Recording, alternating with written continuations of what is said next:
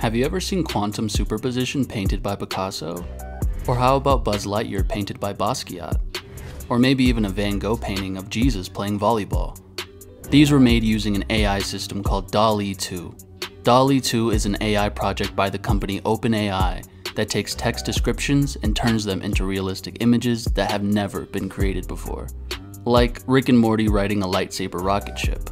Now, I've been fortunate enough to be given access to the technology, so in today's video, I'll be talking about my experiences with the technology, a little bit more about how it works and the history behind it, and also my thoughts as well on the future of creating images using text. But before we get into it, if you don't know, I'm Des Cole. This is KBFL. If you like the content, make sure you like and subscribe.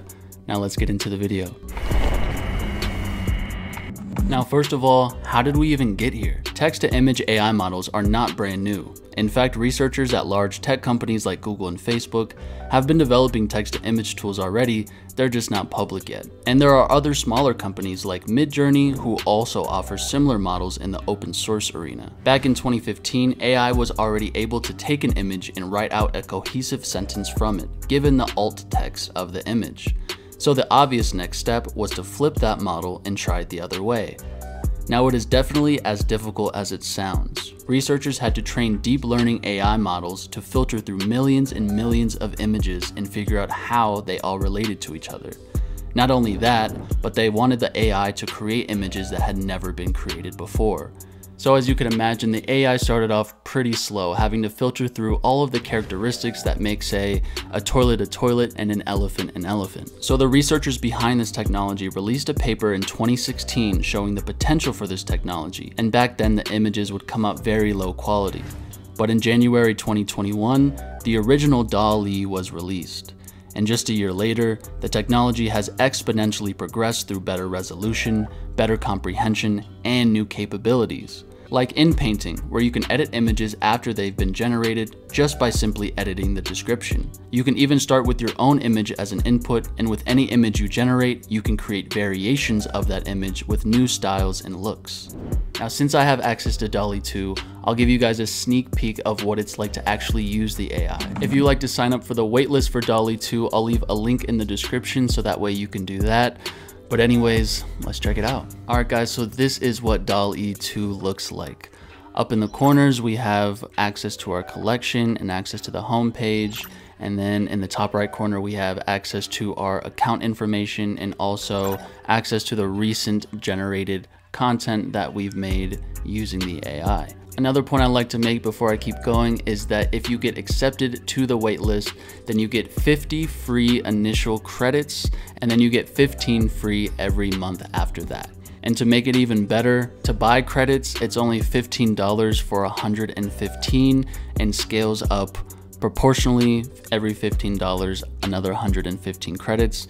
And so you can see how scary affordable that is. Now, a credit will get used anytime that you generate an image, you edit an image, or you variate any of your images. Any of those three generations will cost you only 1 credit. But coming to the main page, I'll just show you guys how it works. It's actually pretty simple. On the home page, you also have all of these other pieces of art that if you hover over, you can see the prompt that was used to make the image, just to give you a little bit of inspiration as you go and build out your own. But while we're here, why not make one together? All right, so maybe let's do something super random, like a 3D rendering of a firefighter walking on the Pacific Ocean.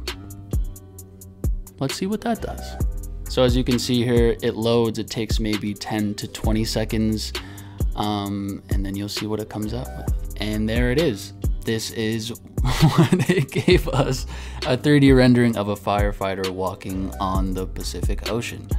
So what you could do from here, if you like the images, you can save them. This button will save it to your collection. You can share them with other people and make your account public, and people can see your account. You can also do some of the other things that I had mentioned earlier in the video where you can edit the image. Do you guys see this reflection in the water? Like, that is something else. But anyways, you can edit the image from here. You can do the variations. I mean, I might as well just show you. So if I hit variations, Then as you can see, Dall-E 2 will create 3 new images based on the original image that you give it. And then from here, you can go ahead and hit save. You can variate this one, you can edit this one. As you can see, the possibilities are literally endless. All right guys, so that was just a little sneak peek into what you can do with Dall-E 2. If you're somebody who is highly creative and loves to try new things and be on the cutting edge of technology, then I highly recommend that you go in the description and click the link to sign up for the waitlist. But before I let you guys go, I'd like to just make a little comment about where we're going with this whole AI art thing. I mean, I've showed it to a few people and I've literally from 2 people heard, doesn't this ruin art? And if you're starting to think that too, then I'm here to tell you, please don't. It's a reoccurring habit of ours as humans to demonize the new thing and romanticize the old thing. I actually learned recently that when canvas art came out, they said that it wasn't real art because it wasn't painted on a building, and only real art was painted on buildings. Also, when television shows came out, movie actors didn't regard television actors as real actors. So in the same way, when a human uses some AI to make art, then we're quick to say that's not real art, or that's going to ruin the thing I love as art. So please don't think that this ruins anything. Even though some people's talents and occupations might be at risk because of this new technology, I think it's up to us as humans to evolve with our technology and not fight against it. So let's use this power to inspire others around us, create beautiful things, and create things that have never been seen before. So again, if you're somebody who loves to be creative, I highly recommend that you sign up for the waitlist for Dall-E 2. I promise that you won't be disappointed. Thank you guys again for joining me on another episode of KBFL Different.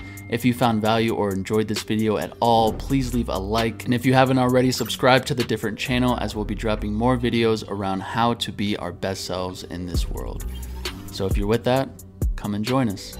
I'm your boy Des Cole, and I'll see you guys next time. Peace.